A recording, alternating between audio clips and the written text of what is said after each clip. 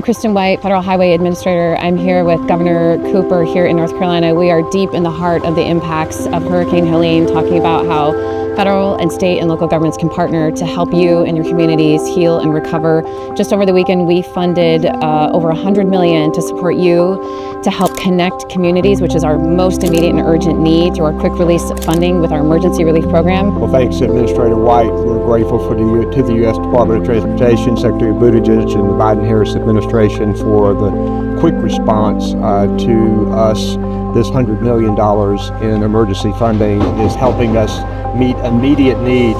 We're still trying to establish temporary roads to get to communities that have been cut off. We know that there's going to be extensive investment in our highways that are going to need to be made. We know that there's going to have to be a smarter infrastructure that we know is prepared for these kinds of events in the future. So we're grateful for the help and consultation and financial investment here in Western North Carolina. We're Western North Carolina strong, and together we're going to get this done.